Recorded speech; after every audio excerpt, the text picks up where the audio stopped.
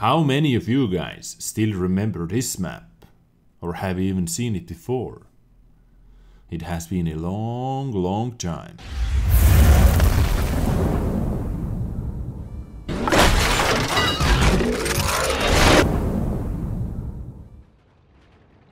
What is going on, ladies and gentlemen? Welcome back to World of Tanks and welcome back to the newest series on my channel.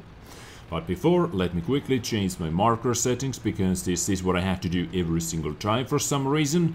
You would like to see HP left and total, of course, so let's do that. But welcome back to the newest series on my channel. That was named World of Tanks from the past before, but I really wanted to make this name a little bit shorter, so I decided to go with World of Tanks past. It is simple and hopefully understandable as well. World of Tanks past. What do you think about the name, guys? Let me know, please, let me know. Another option was World of Tanks Archives, but I don't know, World of Tanks past is like super simple and hopefully, as I said, understandable. Anyways, today, once again, I activated my time machine and I decided to go back to patch 8.1. That was released, let me see, that was released in 9th of November 2012. So today you're going to see one replay that is nearly 4 freaking years old. And actually one of the main reasons why I decided to show you this replay was because of the map. Good old, well, I do not actually know how good, but it is old. Dragon Ridge. We do not have it anymore. It was actually removed with patch 9.6, but I might be wrong. I do not remember exactly. But it was added with patch 7.3. So this map has seen a lot of things, a lot of different changes and physics changes, and this map has seen a lot of action. But it is not over here anymore. And from this replay you're going to see some epic T-62A rice field farming as well, because we have rice fields over here, so I think I'm going to name this replay Rice Fields Farming or Epic Farming or something like that. We'll see. I have to figure it out, but with patch 8.1 we received a lot of nice things. For example, SU-12244, we received Panther M10 and Panzer IV Schmaulterm or something like that, and we received entire British tank tech tree. We didn't have any British tanks before patch 8.1, so this patch was pretty huge, because from now on we have FE215B 183 and standard tier 10 heavy tank that you can see on the enemy side as well. They have FE215B that has 2 kills already. So patch 8.1, a pretty huge step for World of Tanks. British tech tree, long-awaited British tech tree actually, I can say. And World of Tanks had 2 really big patches in a row actually, because one patch before that, patch 8.0, introduced physics in the game, improved render and second Soviet TD branch, so that Object 263 branch, I believe. Yeah, I believe, I remember correctly. So new physics, guys. You have no idea what the game was like before physics. Like, we have map edges everywhere. You couldn't climb down steep hills, you couldn't drop down, you couldn't go into water, or you couldn't do anything pretty much. And I believe I'm going to show you World of Tanks before physics as well in one of my episodes. Would you like to see that, guys? It was hilarious, if I'm going to think about it. I can still remember like getting stuck into the most ridiculous positions because you simply couldn't go there, and you got stuck going there or trying to do something, I don't know. And guys, if you haven't played this game for more than, let's say, 1 year or 2 years, and if you think that World of Tanks is not evolving, then I'm going to show you, in the future, I'm going to show you a few battles from different patches that are going to change your opinion 100%. This is ridiculous, like graphics over here. At the moment we have so much smoother graphics, because those graphics that you're watching right now are maximum. I have everything maximum. Triple buffering, V-Sync, maximum textures, and everything is maximum. And sound quality, just listen to the sounds. Like when you hit enemy, Those explosions. And this was the sound of explosion. Like, this is crazy. I actually did not remember myself how much this game has changed. I really didn't remember, but watching those all those old replays, it brings back a lot of good memories. For example, like 2 batches before this batch, you wouldn't been able to climb down here. We didn't have physics. You simply would have been stuck up there, doing nothing. Yeah, this was worth of thanks in batch 7.9, for example. Anyways, let's move on.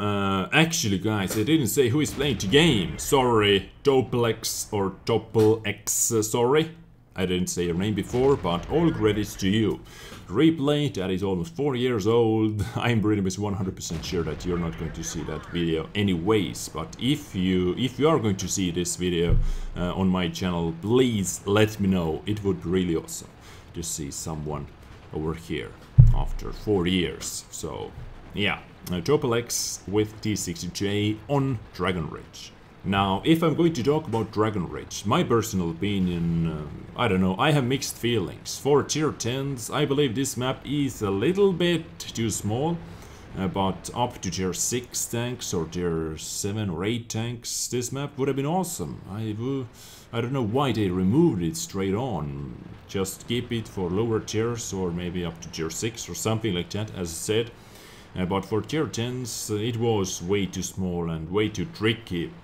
In tier 10 we have so many slow vehicles, so for those kind of vehicles this map was huge, simply huge pain in the ass. Meanwhile, old IS-8 got destroyed. Next target STI, who was strong back then and is strong right now. But Dragon Ridge, from you guys as well, I remember mixed feelings. A lot of players hated this map, even though we had so many funny moments on this map. Jump kills, first jump kills happened on this map, I believe. Maybe not, I'm not sure, but definitely a lot of derpy moments, funny moments, and just ridiculous kills happened on this map. Now, one of the biggest weaknesses about this map was actually that, let's say, starting from 1 line to 4 or 5 line, from 1 to 4, you can scratch that side of the map, because really rarely anyone used it. We have rice fields over there that no one is using because it is open ground, and as you can see where our artillery is, at A4. And usually artillery is over there, A4, A3, and enemy artillery is at H1, H2, A3 or something like that, somewhere over there. This is just how it is, or this is just how it was. More often than not, the fight happened only around 6, 7, 8 and 9 line. Maybe not so much on 6 line, sometimes on 6 line as well, but let's say 7, 8 and 9 line was the fighting area. And you can pretty much scratch the whole rest of the map. Because 0 line, completely useless, you simply couldn't go there before batch 8.0 for example. And with this batch, no one is going there anyways. Maybe artillery, sometimes is trying to hide over there. One of the artists is at B8 actually. Good position, I believe. And the enemy team has only 1 artillery left, so let's see how this game goes. And you can see a little bit of the map as well. Cruising around, dead love over here. The terrain of the map was actually quite interesting. A lot of small hills, big hills. Yeah, a lot of arty shadow. And a lot of bushes as well. This map was really sneaky. You were able to be super sneaky on this map. Now we are at the edge of the map, which was huge waste of the space because no one, never ever, was over here.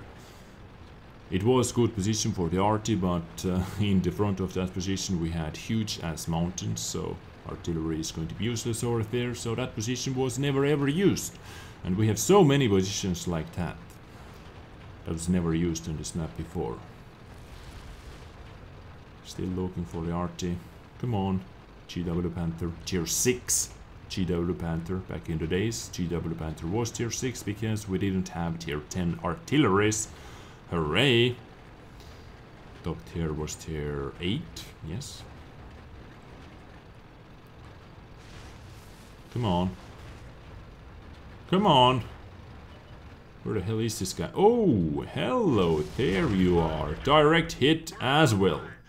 Gunner is dead, and you actually missed. But I think you're going to be fast enough. Tracked. Yep, he repaired the...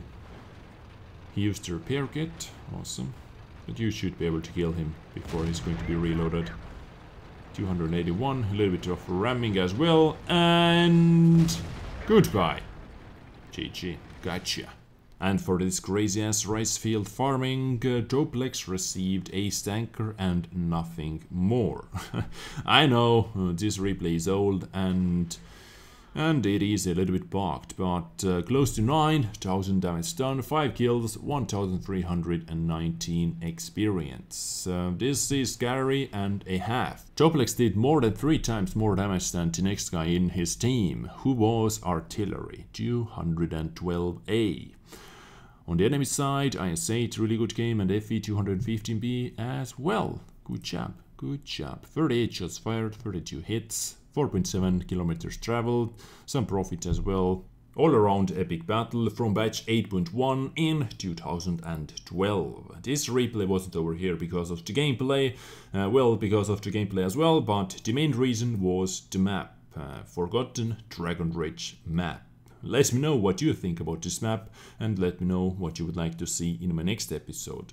I have just so many awesome episodes already planned for you, with different forgotten maps and different nerfed vehicles, for example like FE-215B 183 before the Hesh nerf.